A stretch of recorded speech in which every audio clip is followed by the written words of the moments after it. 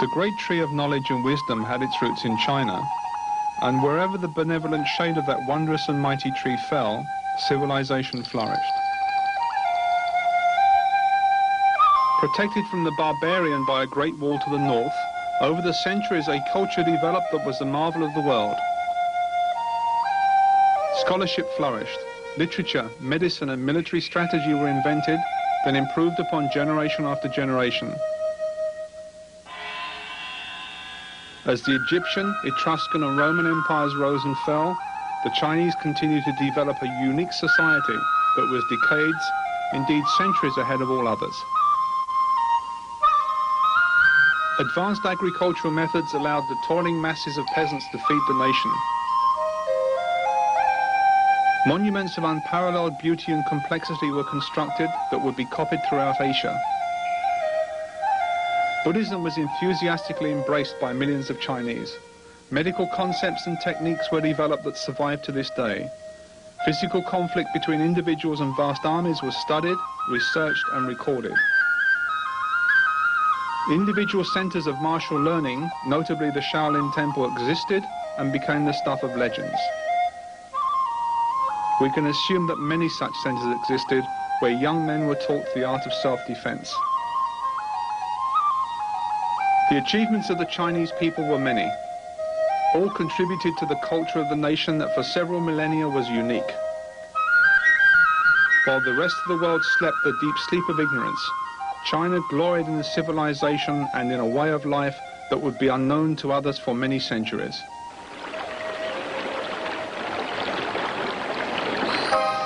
Then, after more than 5,000 years, burdened by the weight of its glory and exhausted by its many accomplishments, China began to die.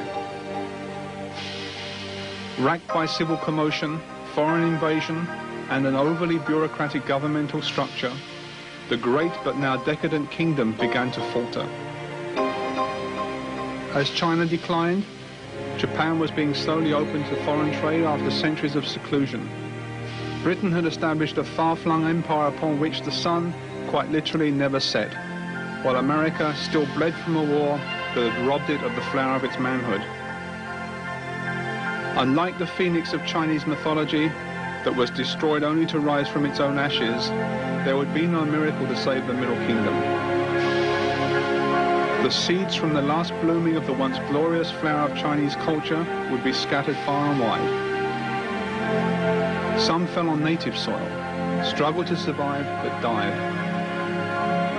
Others were taken to less civilized but younger and more vigorous cultures by foreign students and traders. Here they would grow strong and robust once more in the virgin soil of these distant lands. There were many visitors from overseas who aspired to learn the unique, unarmed fighting methods of China, but few were qualified. Even fewer were capable of withstanding the rigorous and lengthy training that turned bodies of fragile bone and vulnerable flesh into sculptured stone and tempered steel. Yet there were visitors to China, like the Okinawan Morio Higaonna, who willingly paid the heavy price of acquiring superhuman strength and physical invincibility. For 14 years he paid in hardship, pain and suffering the cost of the passage from defenseless youth to master of the martial arts. When he left China in 1882 for his homeland of Okinawa, he took with him Sanchin and the other 8 kata that were fundamental to this fighting system, as well as the techniques and training methods of his chosen art. He would become a legend in his homeland and the pillar of the Nahate method of unarmed combat that took its name from the city of Naha in southern Okinawa. To the art of which he became the chief exponent, he would add to in his maturity, as would his most capable student, Chojun Miyagi, in whose care this most aggressive and destructive fighting art was placed on the death of the master. It was he who refined it into a balanced and physical mental discipline, part hard and part soft, from which came the name Hard Soft School of China Hand, goju-ryu karate.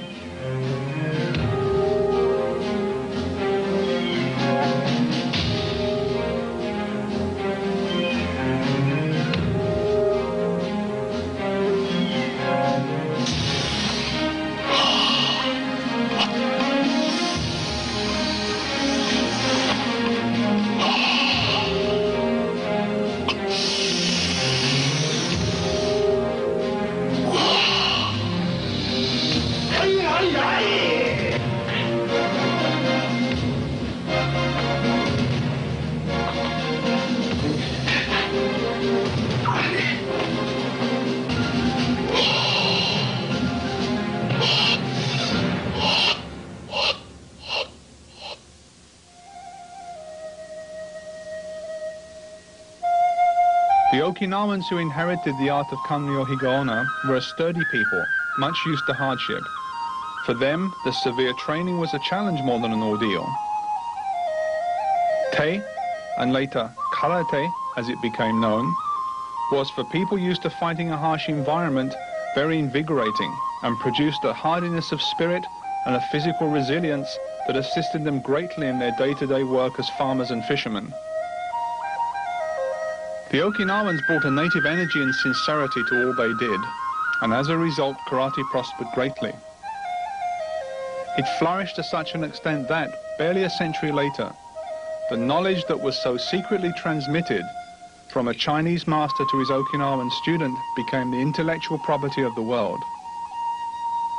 An art that has become the activity of choice for many millions of people of every nationality, race and creed, but one that remains to this day, in some respects, as secret and as shielded from the public gaze as it was centuries ago. Morio Higaonna is a member of karate's inner circle, one of the most qualified and respected teachers in the world. He is the heir to the legacy of Chojun Miyagi by virtue of being the premier student of Miyagi's last and most favored disciple. Renowned for the quality of his technique, his immense knowledge and his awesome power, no one is better qualified to present what makes goju-ryu karate unique and what makes its exponents feel in combat, sporting or otherwise.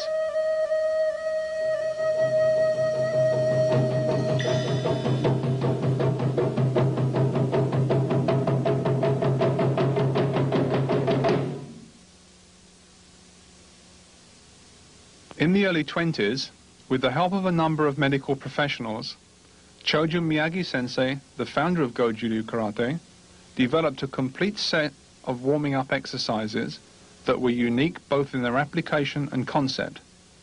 Until this time, warming up was a rather random affair, if done at all, and injuries were frequent when severe training was undertaken.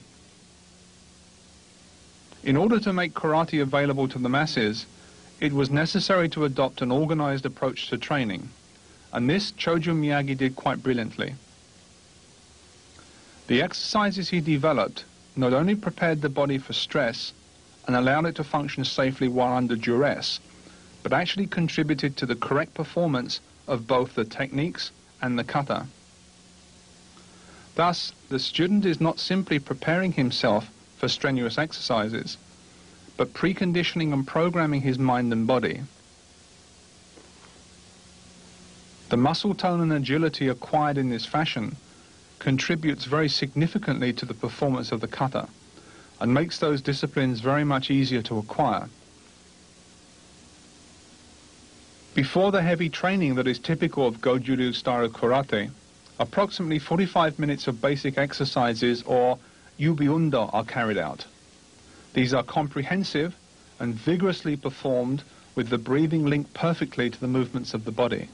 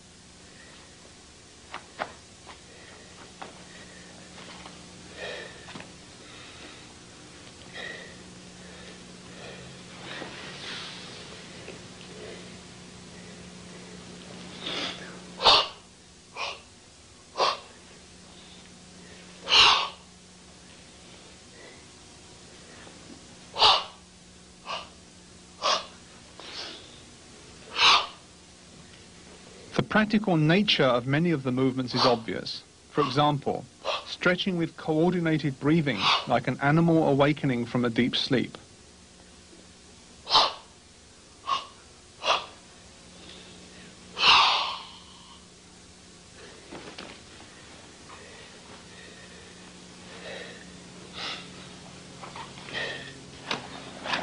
Swinging the arms to strengthen them and make them into weapons.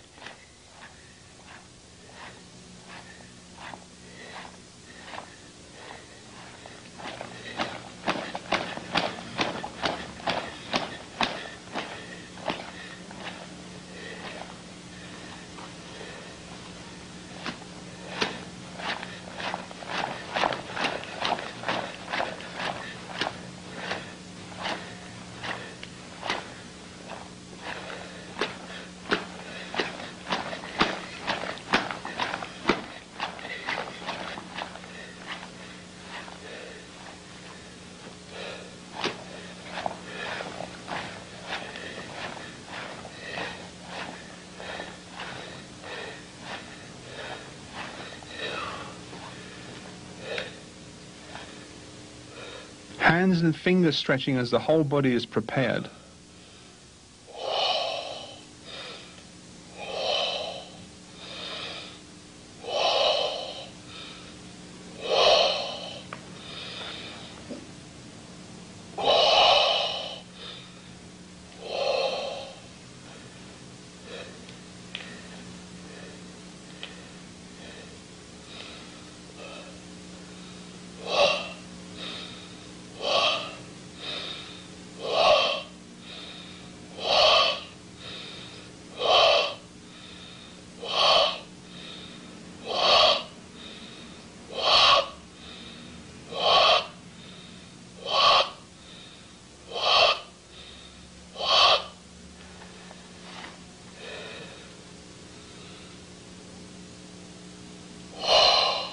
The shoulder is pushed down as the neck is stretched.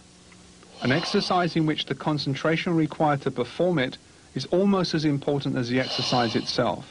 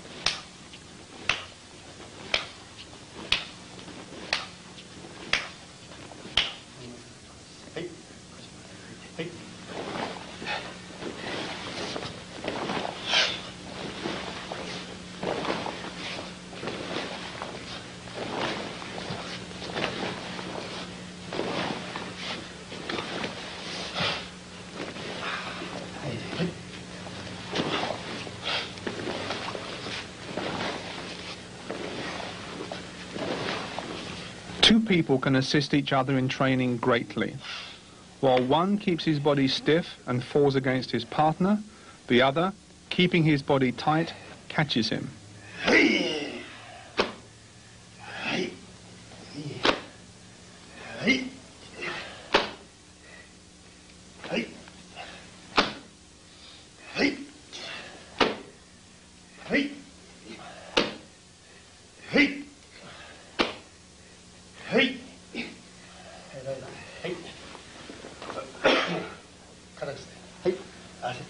切り替わり。はい。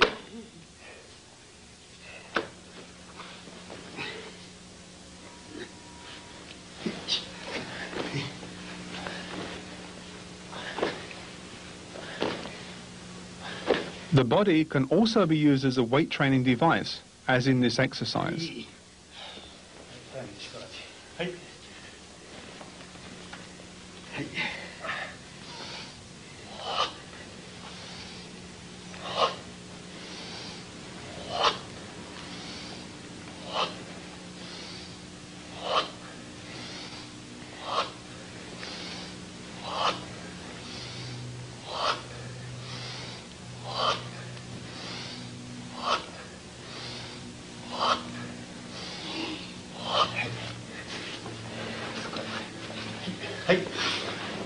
And the body strengthened by resistance training in this interesting and demanding combination.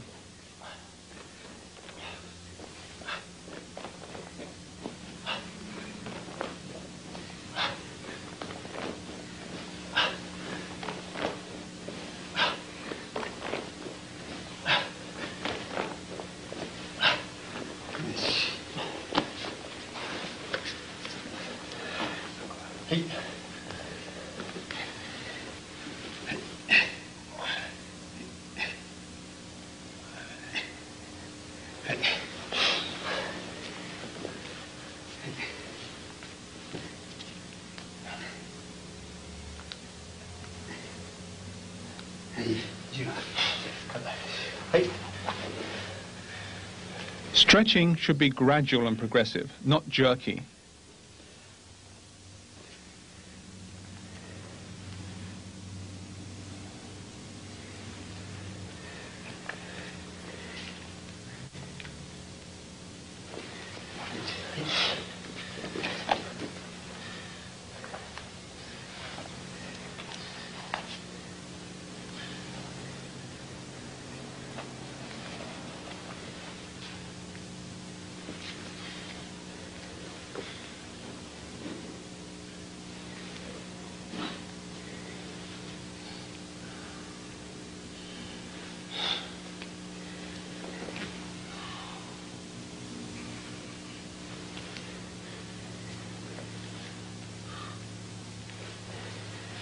はい。は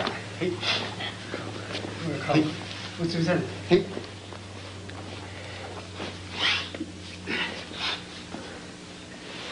こうやってね。はい。はい。はい。引っ張って。The legs are moved against the partners to develop the muscles in the calf and the back of the upper leg to develop a strong snapping action which gives power to kicks.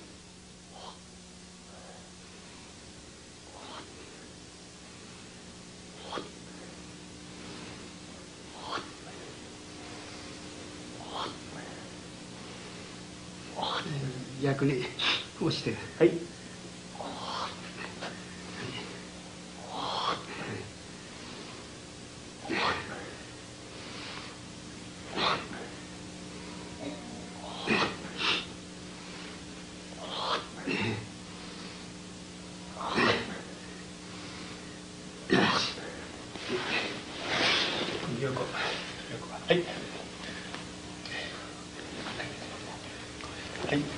To safely stretch the side hip joint and leg, the body is stretched slowly and held for 20 to 30 seconds at the limit.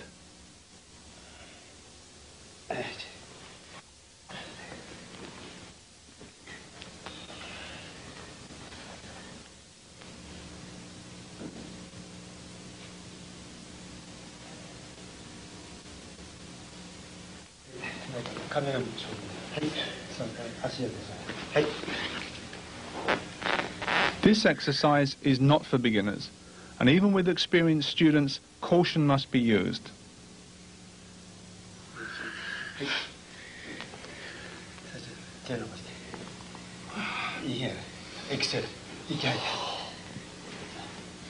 Stretch twice to the limit and hold for 20 to 30 seconds.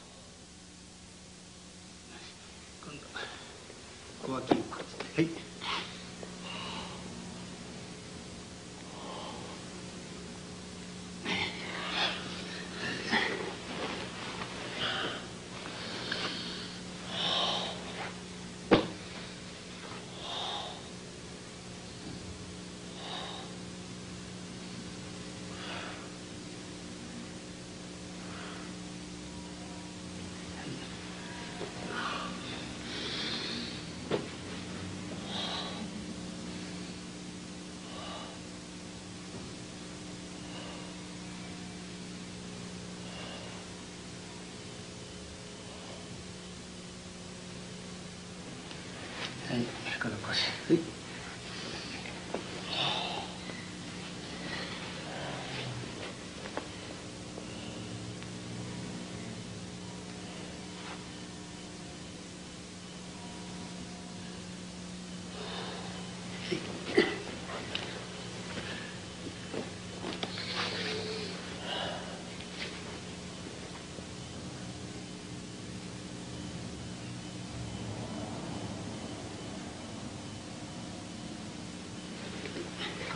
はい、少し。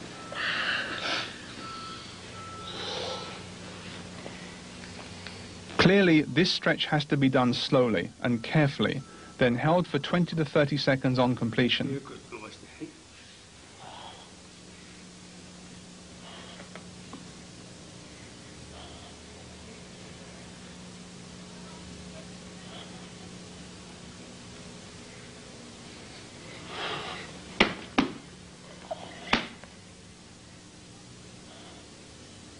よし、はい、伸ばしたし、はい。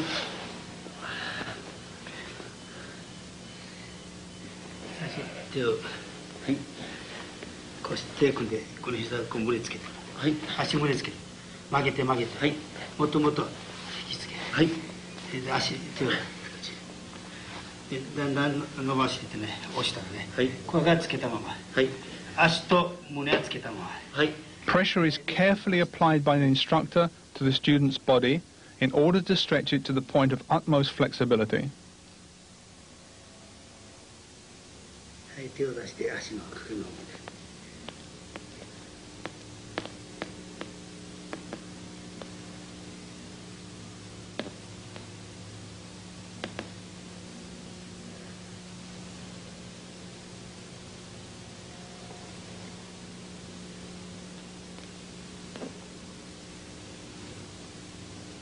はい。足曲げて、はい、足の裏とかつけて、はい。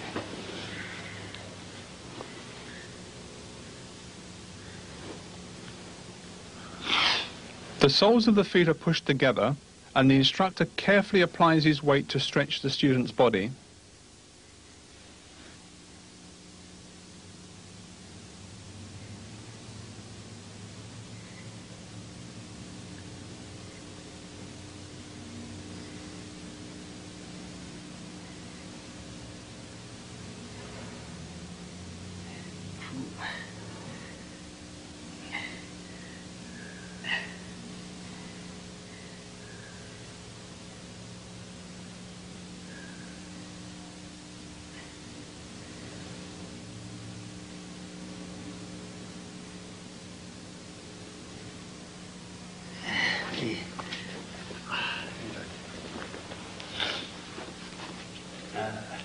こうしたら、はい、3、4、8、はい、ゆっくりゆっくり使いし、はい。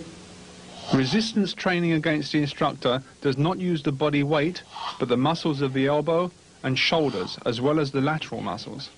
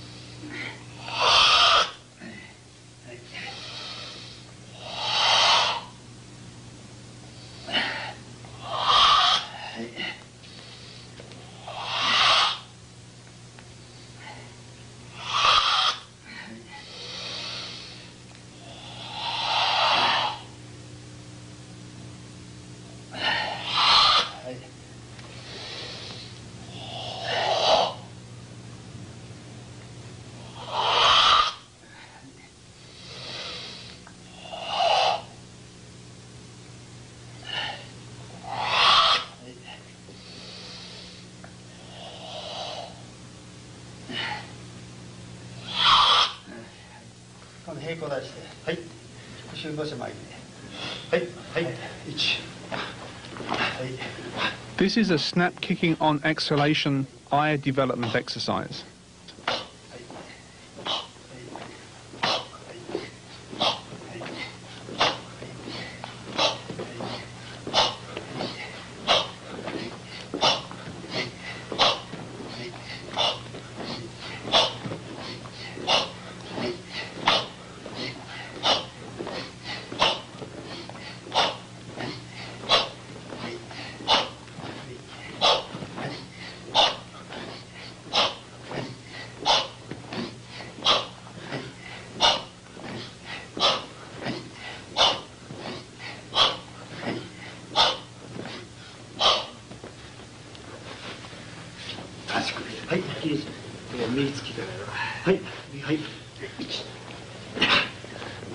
Another example of very beneficial training with a partner, sit-ups combined with punching techniques.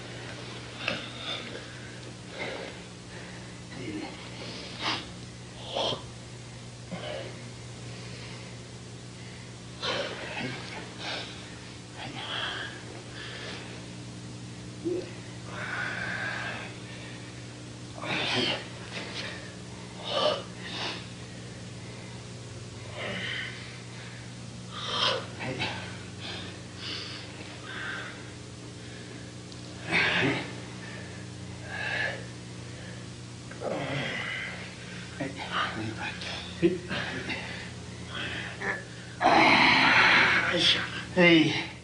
Hey. Hey. Hey.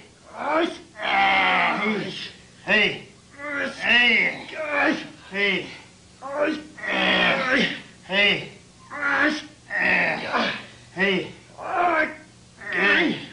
Hey. Hey.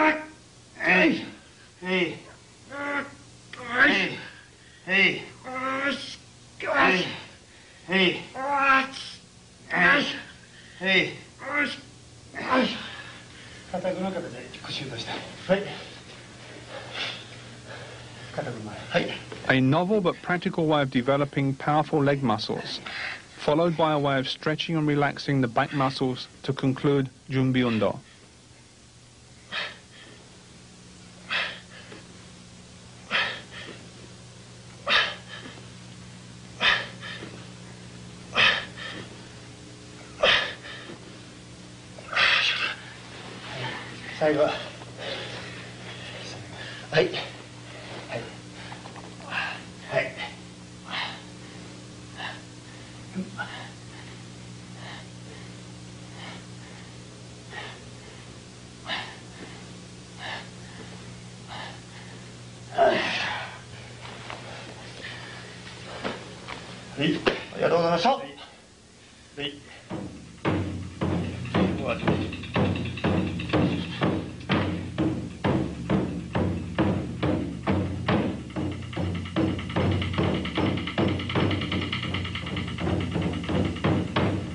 In the words of the founder of goju-ryu karate, supplementary exercises, goju-ryu, are practiced with the aim of perfecting the kata. The purpose of these exercises is not only to develop strength and power in the body as a whole, but to develop each part of the body individually in order to develop complete body power. Undoubtedly, they are responsible in part for the immense strength of goju-ryu karate exponents, the explosive power they can unleash, and the hardness that they develop. Attributes that allow them with impunity to submit, if necessary, to the assault of an opponent in order to decimate him at close quarters with a flurry of powerful kicks and punches, or a punitive grasping technique followed by a throw and control hold. Many of the training methods and equipment that are unique to goju-ryu karate were brought back to Fujian Prefecture in southern China by Morio Higaonna. They are effective, safe, and useful for students of any style of karate, and rapidly build a strong body, powerful legs, and a phenomenally strong grip.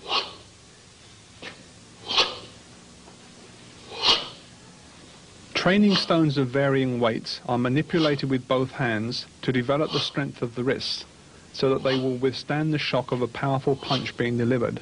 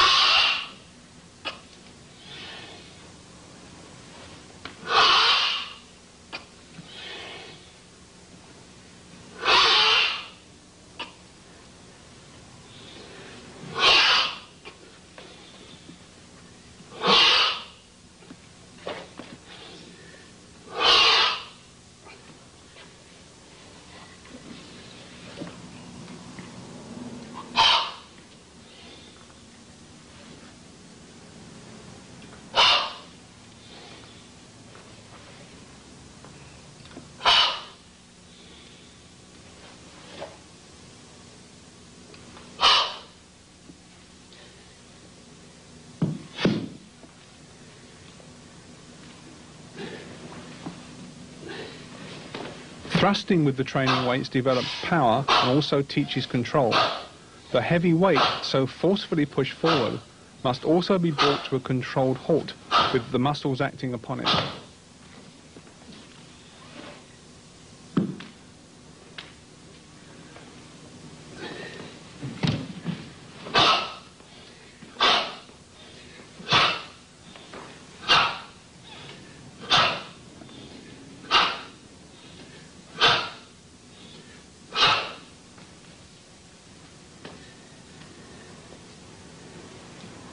The grip is strengthened and the blocking action developed by rotating the forearm against the shaft of the training weight.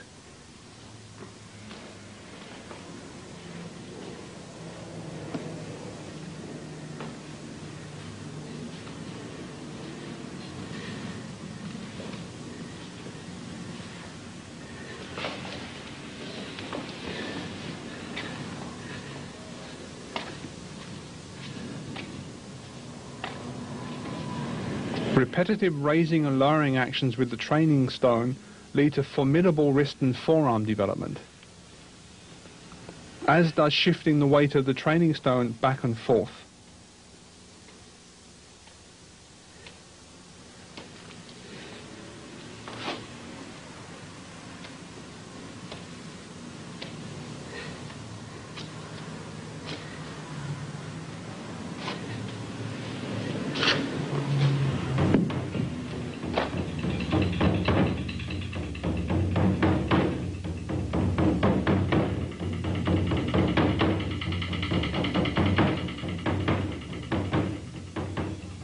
The nigirigame, literally gripping pot or jar, is another unusual training item much favored by goju-ryu exponents. With the stomach, body and legs tensed and the feet rooted to the floor, the performer regulates his breathing and settles his power into the center of his body. The heavy jars, which can be made heavier by the addition of sand or water, are gripped with the tips of the fingers, raised and gripped tightly as the karate exponent moves in the typical goju-ryu stance.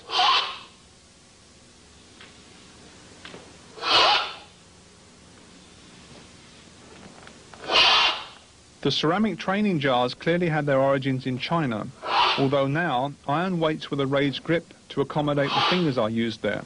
Apparently, so many ceramic jars are broken by students that the iron substitutes were adopted for reasons of economy. The grip that is developed through training with the heavy ceramic jars is phenomenal and can be used to great effect in a real fight to both deter and severely damage an opponent at close range. Attacks to the side, ribs, face and legs are both common and extremely effective.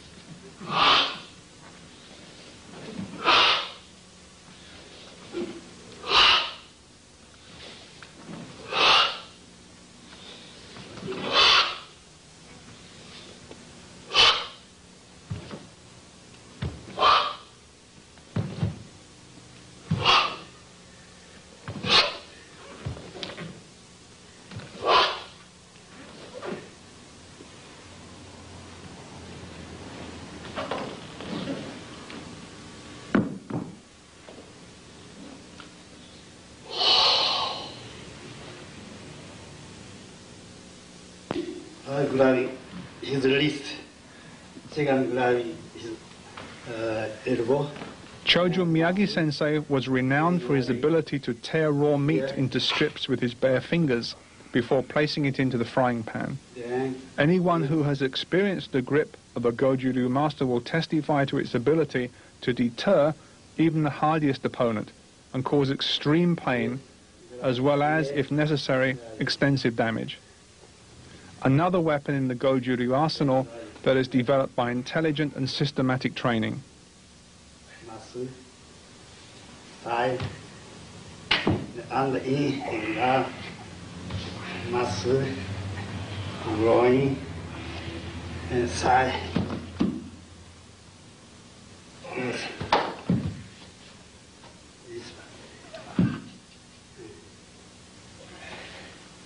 side. Then fingertips. Then thumb.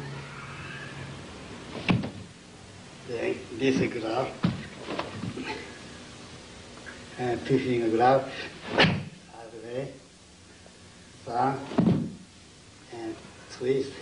Then grabbing. Then grabbing. Even the feet, toughened by regular training, can be used as weapons of assault. Grabbing. And this grabbing. Yeah. Okay.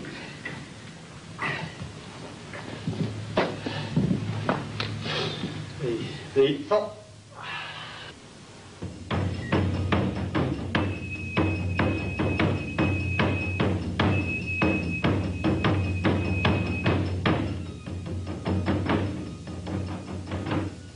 Chojo Miyagi brought back this unique training implement from Hawaii when he returned from an extended period of teaching there. Weighing about 70 pounds, it is both heavy and awkward to manipulate, and therefore quickly develops both strength and control. Its uses are endless. It can be used like a medicine ball.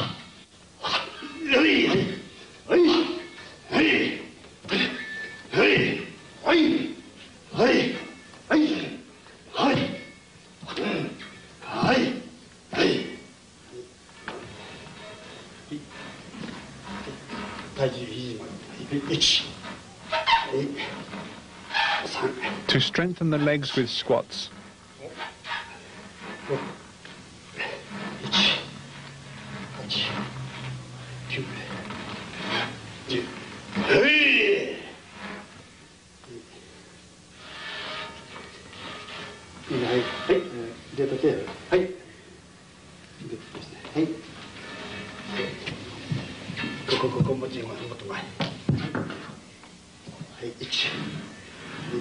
To enhance the effect of push-ups.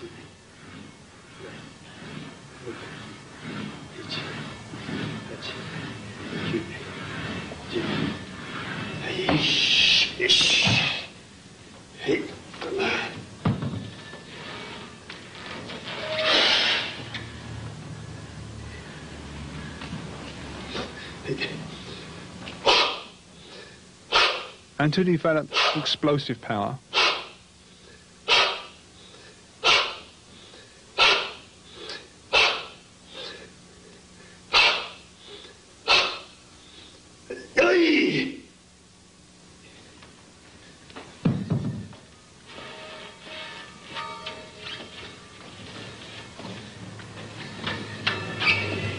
It is also used to develop the twisting power that is necessary for the successful completion of throwing techniques.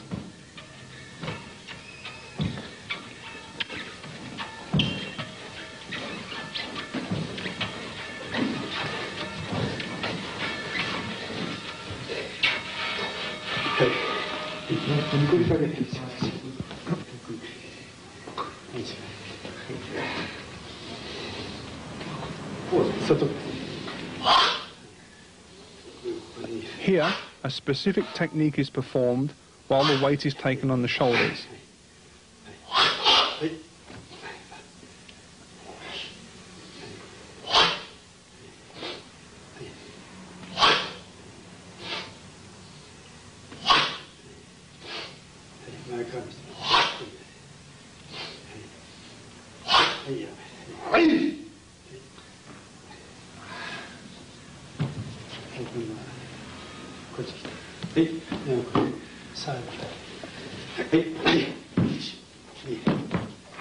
Reactions and strength can be improved by throwing and dodging the heavy training aid.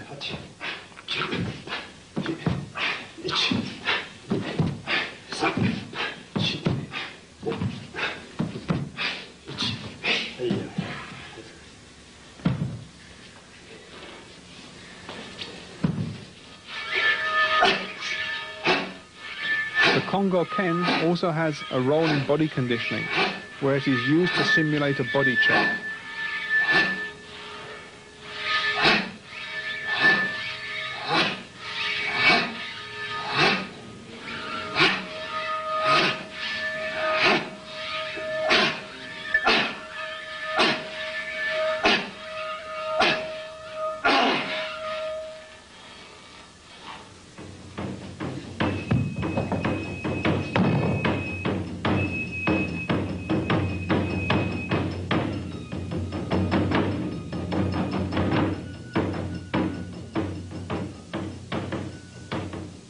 The ishi-sashi weights are used to develop strong shoulders, wrist, and therefore a strong grip.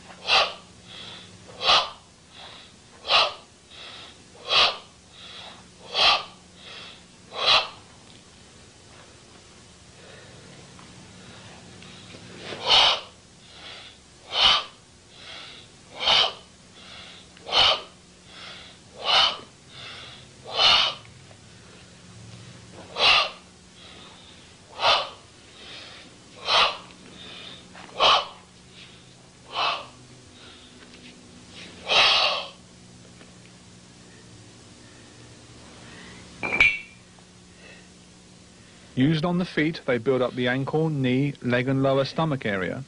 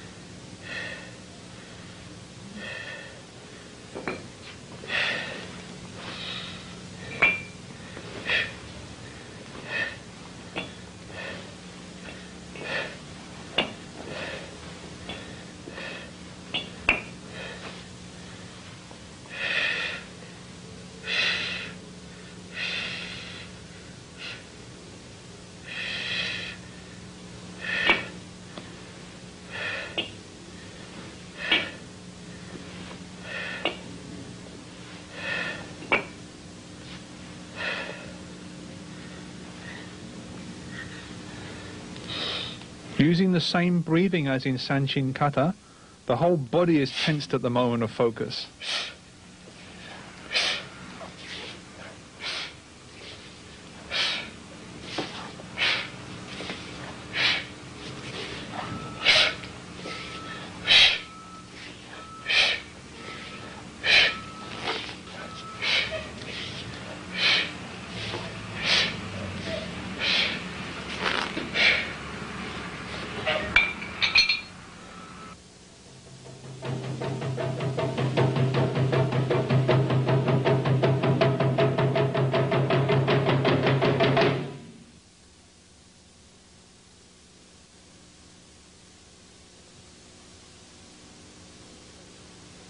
Being a pragmatic form of self-defense, goju-ryu karate promotes body conditioning to allow students to experience the repeated shocks of an actual combat, while at the same time hardening their bodies and strengthening their minds.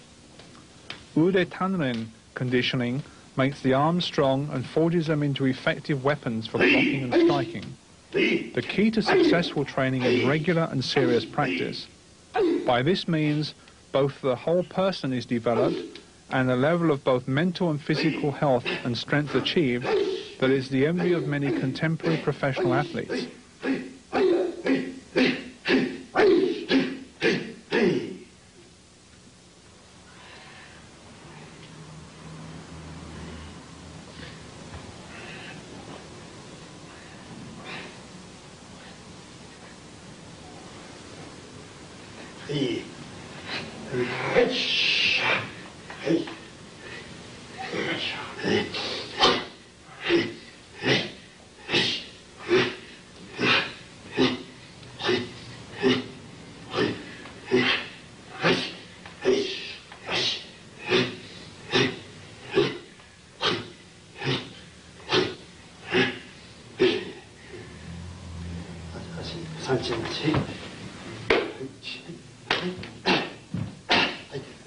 Some of the most powerful and therefore effective karate techniques must be endured if they are not to bring a speedy end to every clash of combatants.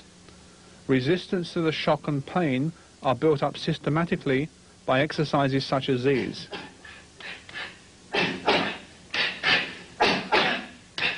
Realistic but controlled clashes between trainees develop skill and endurance, as well as the familiarity with close encounters fighting, and therefore a highly developed sense of correct timing and distance.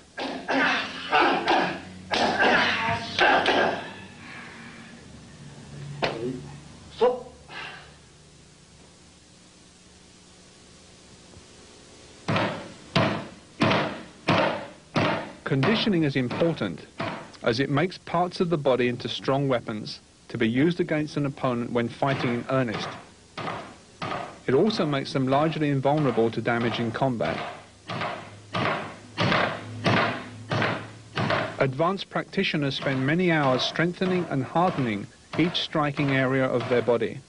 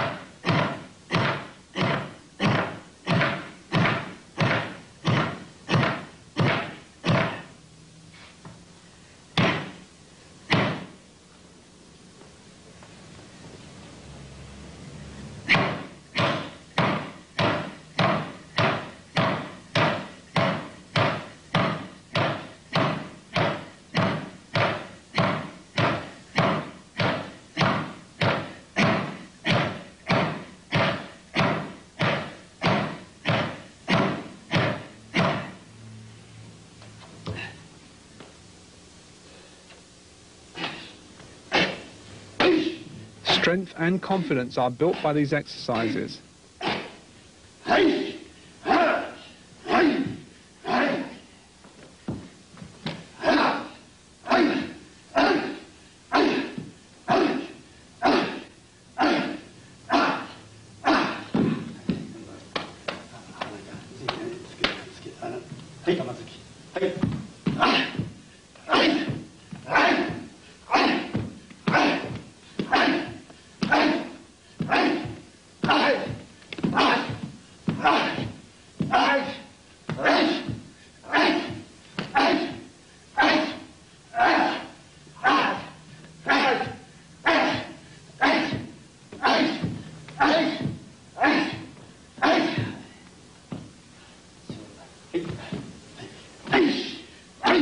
The more realistic the clash, the less unsettling the shock of actual combat.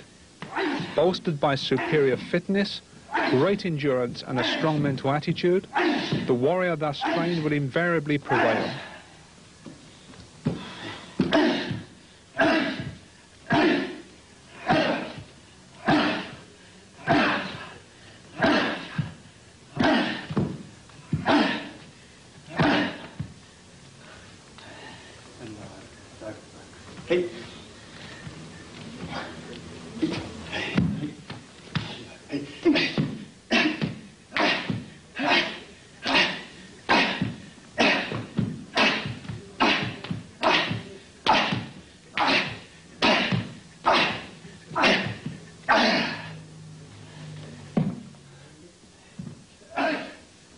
A fundamental precept of goju-ryu karate is that in an encounter, it is probable that one will be hit by an opponent before that encounter is over.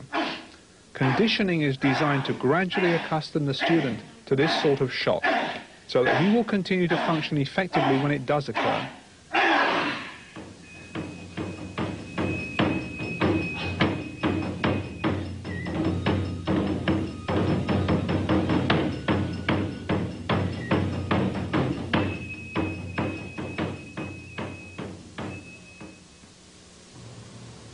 Striking the makiwara to condition the hands and feet and strengthen the body is unique to the practice of karate and is taken very seriously by high-level exponents.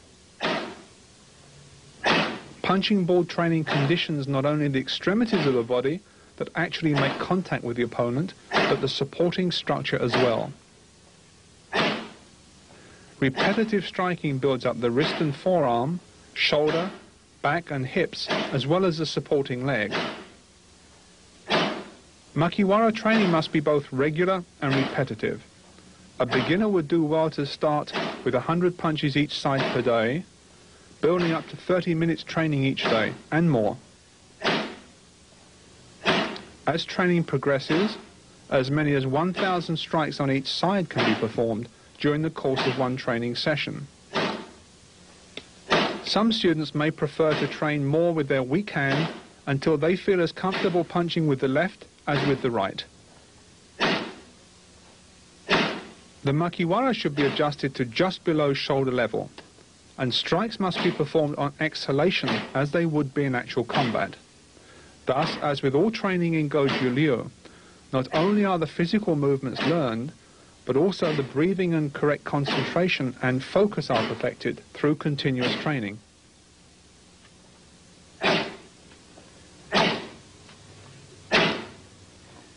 The importance of makiwara training cannot be overemphasized. All three of the fathers of modern karate believed in its use and trained regularly. Choju Miyagi had his students bury the boards in the hard ground of his garden dojo where they would train. Kenwa Mabuni, the founder of Shito-ryu karate, would punch the training board for hours in the pouring rain, while his devoted wife held an umbrella over him. Funakoshi Gichin, the inspiration of the modern Shotokan form of karate, used the makiwara as an adjunct to his own training.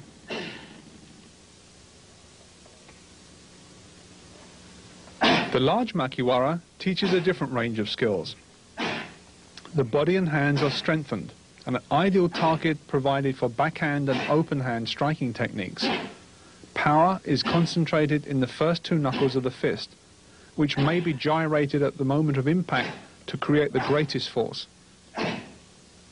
Many old karate teachers believed that striking with the third and fourth knuckles was dangerous, as Chinese medicine documents a link between this area and the heart.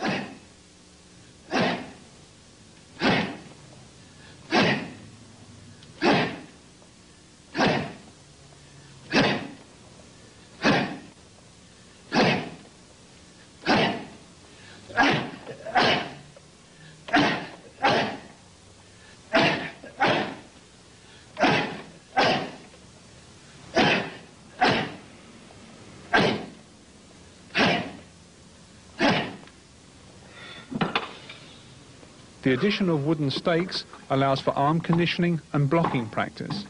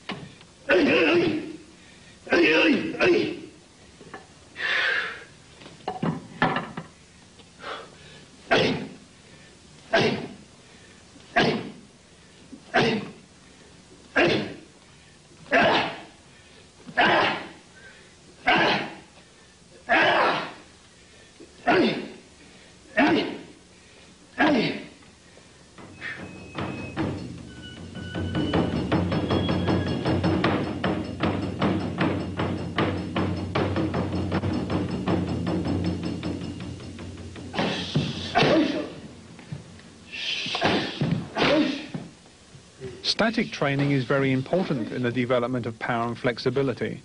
However, when a certain level of proficiency is reached, speed, focus, stamina, and the ability to combine techniques smoothly and effectively becomes of premier importance. For this, the punching pads are used by the instructor to help his student fight effectively and for an extended period, while breathing correctly, applying hip twist to the kicking techniques, and showing good coordination.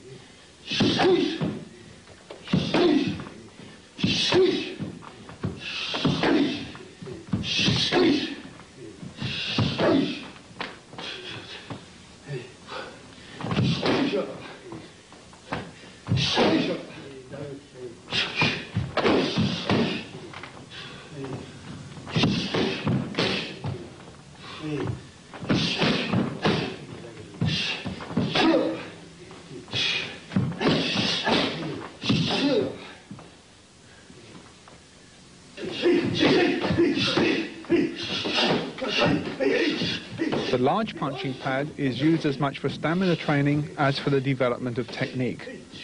The student is encouraged to attack vigorously, using full power and as many combinations as he can manage until only spirit and determination drive him on. In the Orient, it is widely believed that, as iron becomes steel by being subjected to intense heat and repeated blows, so the fighting man becomes stronger the more he is mentally and physically stressed. This process of spirit forging is an underlying principle of karate training in traditional schools and is supremely important.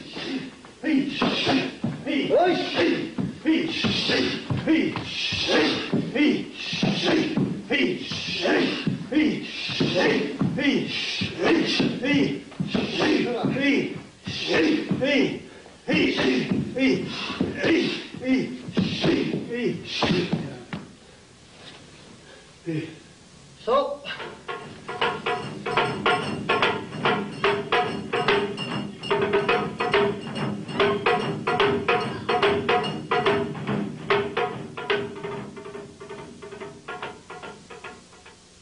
when Morio Higaonna returned from southern China, he brought with him much of what we know as the goju-ryu system of karate today.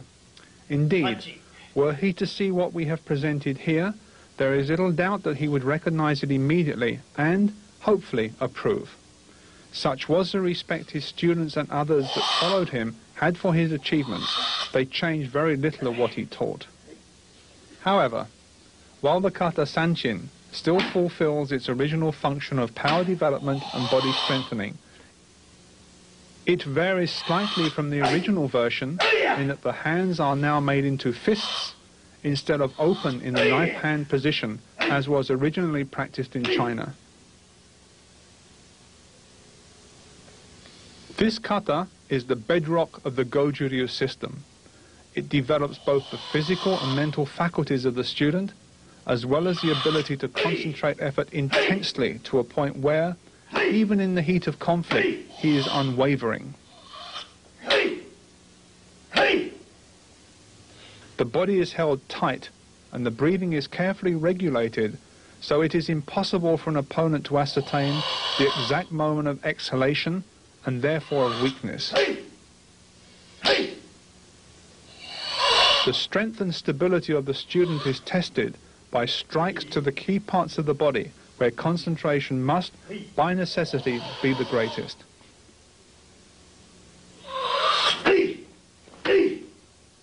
What an opponent sees when he looks at a goju-ryu exponent is a powerful presence, determined and capable of inflicting a massive amount of damage if provoked. The body seems to be, as Miyagi Chojun would say, like a correctly inflated ball, neither too hard nor too soft, but easily capable of repulsing the strongest blow without suffering damage.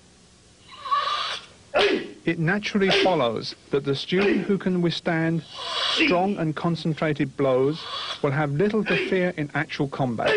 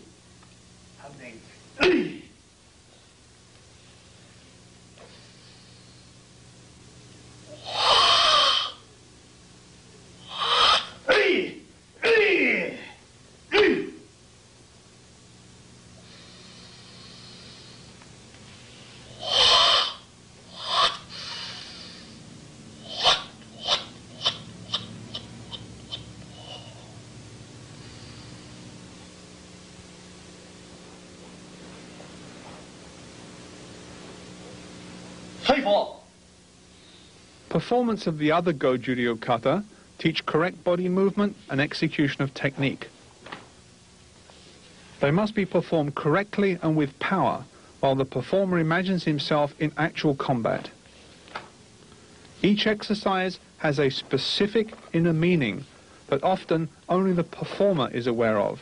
They are not dances or mimes, but exercises in combat reality that have developed over aeons of time from successful engagements. Each is unique. Each is a cultural treasure. And each, more importantly, can turn an undisciplined student into a devastating fighter. Yet modern karate understands little of this, and kata is often reduced to little more than a performance to score points, just as a dancer or ice skater would. The movements of the kata come to us from antiquity. They have meaning and substance and should not be reduced to a form of entertainment. They are the legacy of all modern karate students and should not, like any bequest, be frittered away.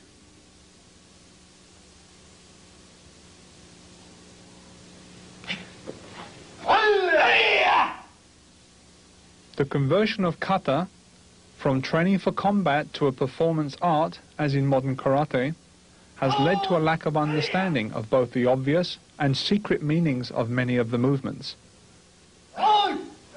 Generally referred to as bunkai or applications, these are the most essential elements that have been lost to all but the most traditional styles of karate.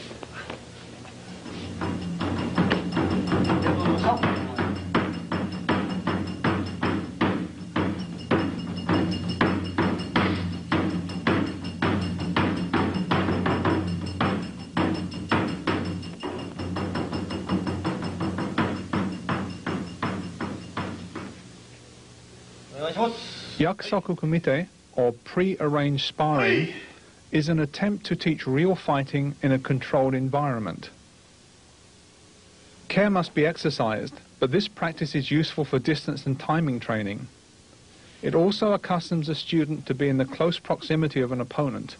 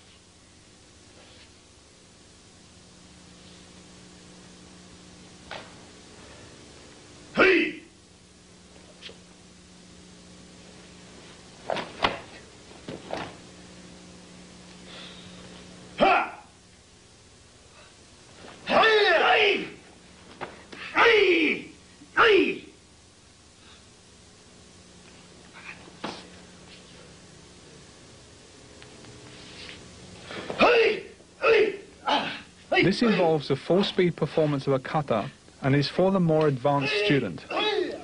By this time, control and distance judgment should be developed to a point where the exercise can be performed powerfully yet safely.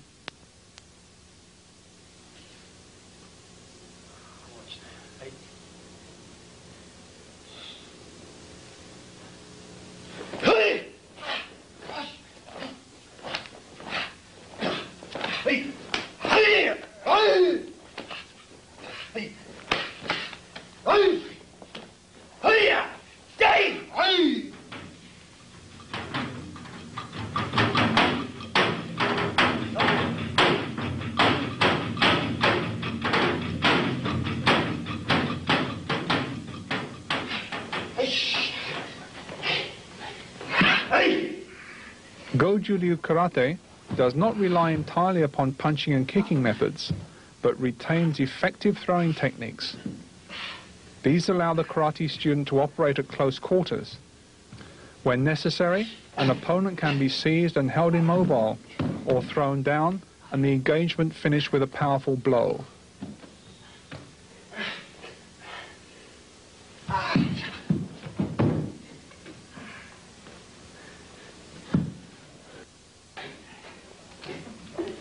The pushing hands exercise is typical of many ancient and extant Chinese martial arts. The goju-ryu version is very powerful and considered an exacting exercise for all but the most experienced. When a weakness is sensed in the opponent, the opportunity is seized and a technique applied. Experienced instructors can actually sense an opponent's intentions through direct contact with his body.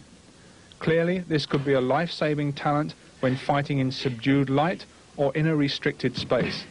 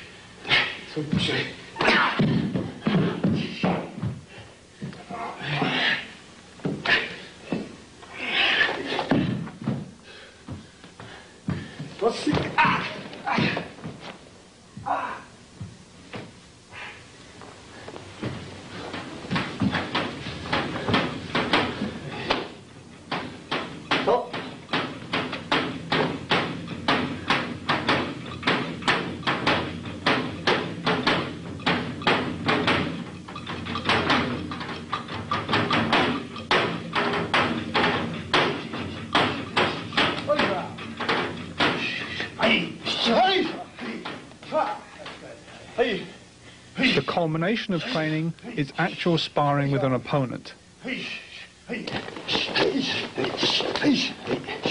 Preliminary and fundamental exercises, conditioning, makiwara training and kata all lead the student along the path that culminates in an engagement with an opponent. The student's ability is tested to the limit. If his stamina fails him, the hours of training will be wasted. If his techniques are performed badly, his reserves of energy will be easily squandered. All weapons in the karate armory must be honed to the point of perfection before a contest in which one will win and one will lose should be considered.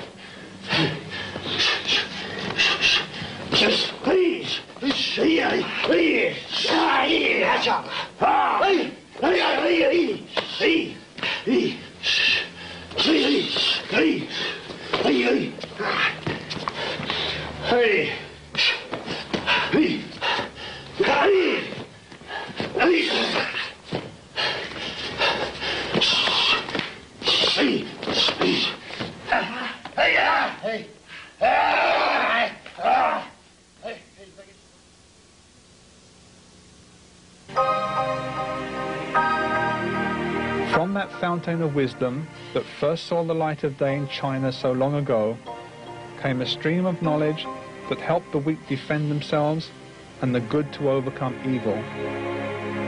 Through the work of pioneers like Morio Higaonna, it spread to Okinawa where, becoming a river with 3 tributaries, characterized by Choju Miyagi, Kenwa Mabuni, and Funakoshi Gichin, it crossed to Japan.